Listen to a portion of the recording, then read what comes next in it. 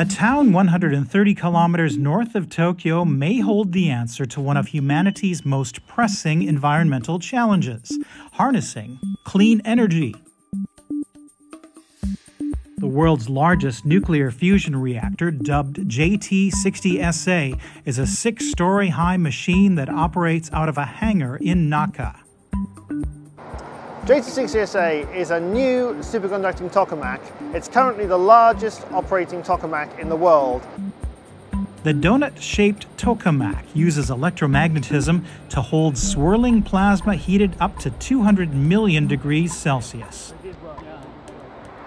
The fusion reactor is a joint experiment built and operated by Japan and the EU. The nuclear fusion is the power behind the sun and all of the stars, and we try to mimic it on Earth in experiments like JT60SA with the ultimate aim of producing a reactor which would use that power to give us electricity.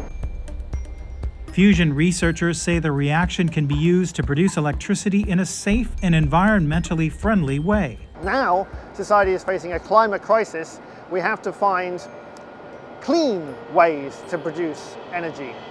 And fusion is significant because it can produce a lot of power potentially without being dangerous and without producing a lot of dangerous waste, whether that's nuclear radioactive waste or whether it's carbon dioxide, fossil fuels, greenhouse gas emissions.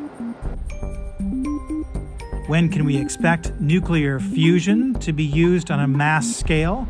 Davis says it's still unclear, but his team is aiming for sooner rather than later. Nuclear fusion can certainly contribute to a future energy mix. Exactly on what timescale is very hard to say. It will come down ultimately to how much is invested in the field, how much society wants to pursue this as a solution.